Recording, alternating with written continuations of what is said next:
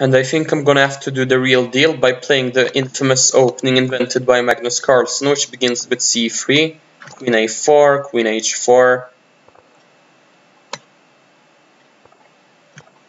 There we go, guys. Now this has been completed. Anytime control you want, abject pawn, anytime control you want. Yeah, there we go. This was the challenge to play f3, and I think not only did I play f3, I also played the real deal by swinging my queen over and doing some kind of strange castle. Alright, what to play next? That's the real question. Let's go e4. Yeah, I think e4 opens up the position a bit too much, so maybe it wasn't a good move, and I should have opted for g3 or something instead. I don't know. Let's go knight f3 next. I have the central majority if you want to be optimistic, guys. Look, the d and the e pawn, as opposed to only one pawn here. Let's go b3 with the idea of bishop b2 next, I suppose. I was curious how long you stream for on average.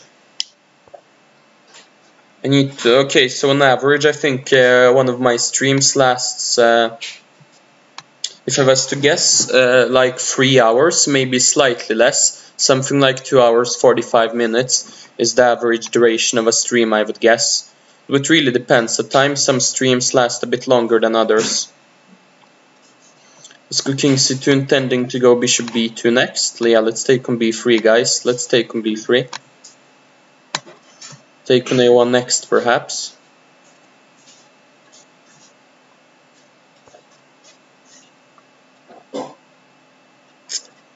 Yeah, this is somewhat annoying of a move, actually. Yeah, this is very annoying.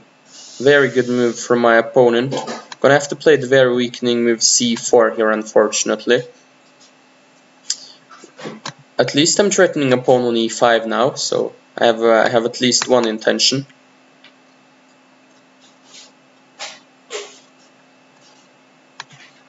Yeah, I think c4 saves me there. If I wouldn't have had the move c4, I could have considered resigning.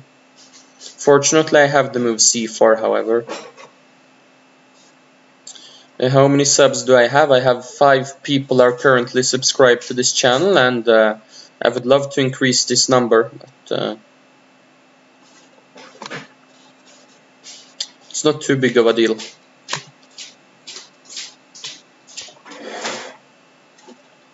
Okay, my opponent might want to go knight b4 next, I'm not certain. Let's just go d3 here.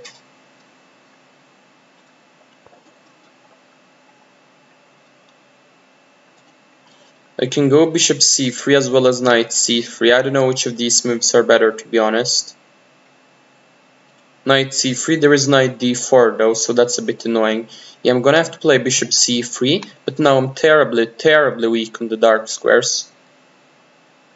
Very weak on the dark squares. Let's take with the knight. So I'm clearly worse here, of course, but what do you expect after playing such a strange opening? He has knight here as well. Yeah, that's an annoying move.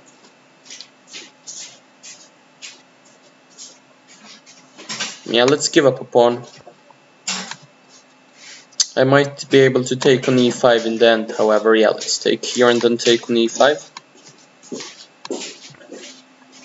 It's equal in pawns, but I'm clearly worse here due to a slightly worse pawn structure and less active pieces. Though suddenly this position is not so bad anymore. It's playable at least. While I'm clearly not better, it's not that much to complain about, actually. I'm gonna try knight f3 here, I suppose.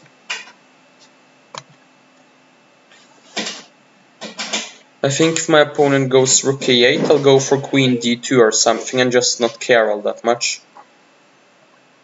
Okay, my opponent goes here, which is somewhat strange. Intuitively, this isn't the best move. I have the option of going knight d5 if I want, which is a very ambitious move. But let's try it. I think it's a good move. Potentially, it just improves my pawn structure, actually. Yeah, now I've got a very nice pawn structure, so I think now I can finally confidently say that I'm marginally better. Slight advantage now. Let's go queen d2 next, intending to go rook e1 or rook a1, depending on the situation. I guess I'll go rook e1. Usually it's in the queens cooperate better with the knight than a queen cooperates with the bishop. Let's pre-move queen takes e1 in this position. Let's see what will my opponent do next. I'm not so sure. Yeah, now I can win a pawn, or can I? That's the question. Can I win a pawn now or not? Not sure if I can actually. Oh wait, I have a genius trick. I think my opponent might fall for it, so I'm gonna give it a try. Yeah, I will take on f7 next, after my opponent goes king h7. And now watch out guys, I have something really smart coming up. I think you're gonna be mind blown if my opponent allows this. I have a very smart trick coming up, not gonna say it in case my opponent is watching this stream. But I have some smart stuff coming up, that's for sure.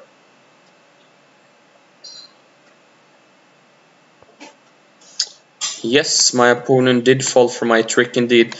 This is what I was talking about guys, let's go. This is the trick I had foreshadowed. How on earth could I know that this would happen? I just knew that my opponent would fall for this trick, guys. Now I'm winning his queen and he's dead lost and can resign. Yeah, there we go. This is what I wanted, guys. As quickly as I actually here, I saw this option, yeah. That after he goes h6, I can win a pawn. As here, yeah, bishop g6 fails to knight g5. I just knew that my opponent would go for this somehow.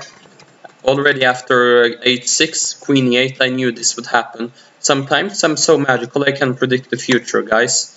Alright, let's analyze this game very briefly, because I think it's very instructive how my opening, I think, is a very instructive opening, which you can use to destroy all your opponents. Anyways, f3, a very good move, taking control over the center. c3, very good move, taking more control over the center. And queen a4, very good move, developing the queen early on in the game. And knight c6, my opponent gets a piece out, fair enough. And now I realize that the queen is better placed on h4, of course. My opponent takes the center, and here this idea is not complete without going king d1, of course. Now the king has a very nice shelter square on c2, which I will hope to use.